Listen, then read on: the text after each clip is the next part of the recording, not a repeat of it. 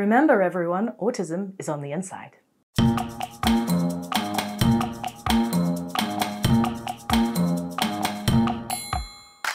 Hi everyone and welcome back to my channel. For those of you who don't know me, I am Sam and I make content about autism, ADHD stuff here on the internet, here on YouTube. So if you think you might like that kind of thing, feel free to check out my other videos or subscribe. So before we begin, I think it's important to state that saying you don't look autistic to an autistic person is kind of considered a microaggression by many people in the autistic community. It's not really the compliment you think it is. So if you say this to someone and get a bristly response, don't blame me.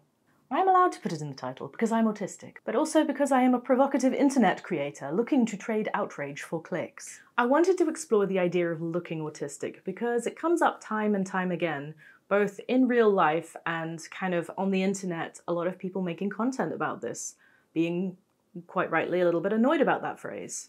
So first of all, autistic people are so different from one another. You don't need to use functioning labels to understand that some of us can live what other people consider relatively normal lives, and some autistic people require full-time care, often as the result of autism plus additional disabilities, conditions, or learning difficulties. But where do people get this idea of what autism looks like, or that autism has a specific look? Now, I believe this is largely the media. And media portrayals have historically been quite inaccurate or very stereotypical. And this is something that is improving due to a push for more autistic casting. I think after Sia released that movie that everybody got quite angry about, I think that everybody's starting to see that autistic people want autistic people playing autistic people on screen. How many times do I say autistic people there?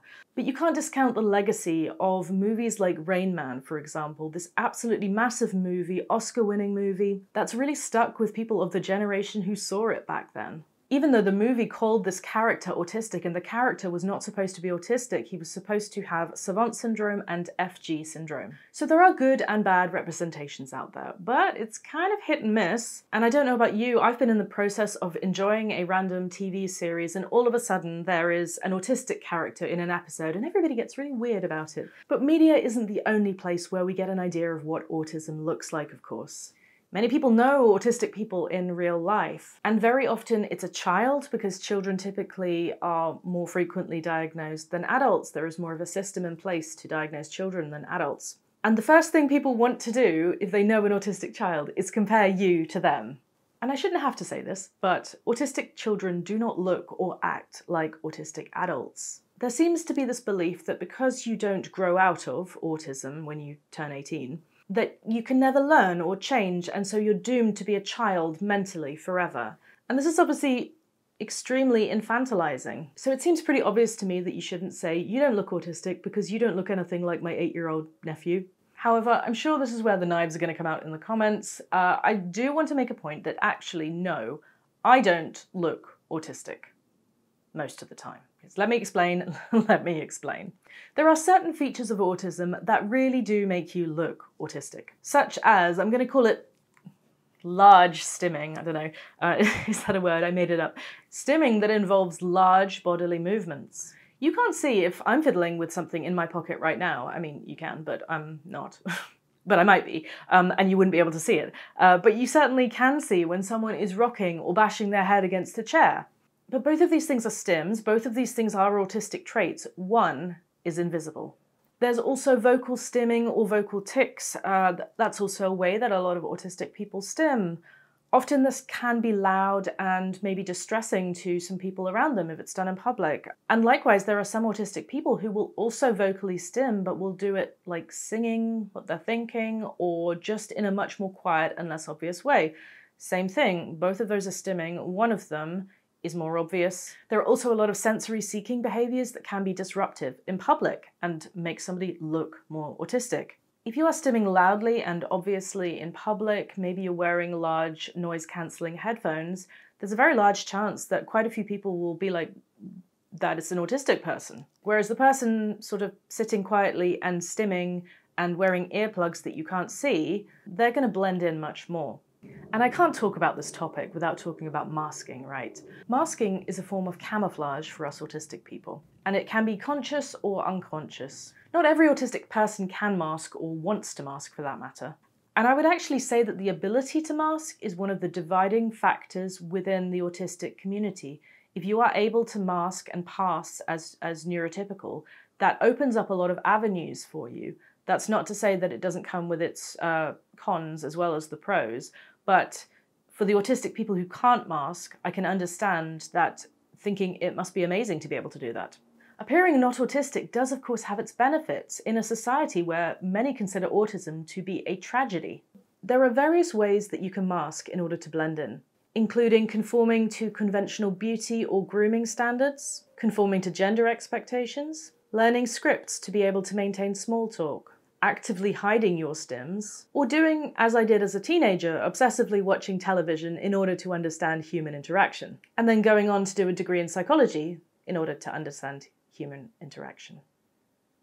There's surface level masking and there's deep committed masking, and it all requires significant energy. It's actually recognized by diagnosticians, for the most part, when making an autism assessment. And for someone to then turn around and go, well, you don't look autistic, it's just like rage. It's really invalidating if you share your diagnosis to get that response, because it basically sounds like, well, I don't really believe you. This is why it's a microaggression.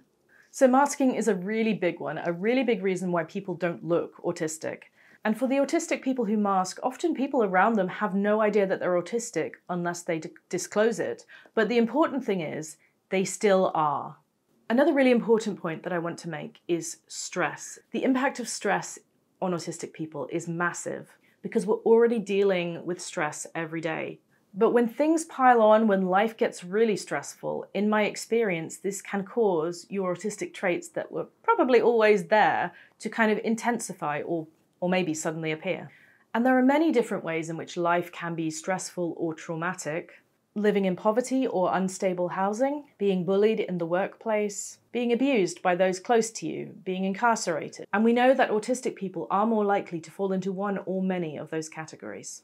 The thing is, as an adult, you don't suddenly wake up and think about getting an autism diagnosis because life is good and everything's going great. It usually happens after a period of intense stress or burnout. And the reason is, the more stressed the autistic person is, the more their traits pop and the more energy it takes to hide them and the less energy they have, and it kind of goes round in a terrible circle.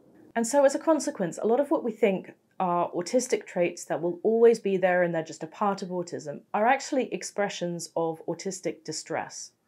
And honestly, we have no real picture of what a happy, fulfilled autistic person looks like. Because guess what? People don't want to fund studies on happy autistic people. The last thing I want to talk about is ADHD, which has a significant crossover with the autistic population. Stereotypes of autism are that we don't really like to socialize or that we need everything to be in a really strict routine. And then the autistic/ADHD or ADHD, it sounds funny, I can't say it right, ADHD person, they come along and won't shut up and want to be your friend and is always, looking for something new and exciting and fun, and you're like, this doesn't really look like autism, does it? And I do get that, because no, it doesn't. And it also doesn't really look like ADHD. Ironically, I don't actually get told I don't look autistic that much, probably because I don't go outside and see people that much. But I did get told once that I didn't look ADHD, which is a new one for me. I've never heard that before, but I was told that I didn't look ADHD because I wasn't like pacing the room and fidgeting.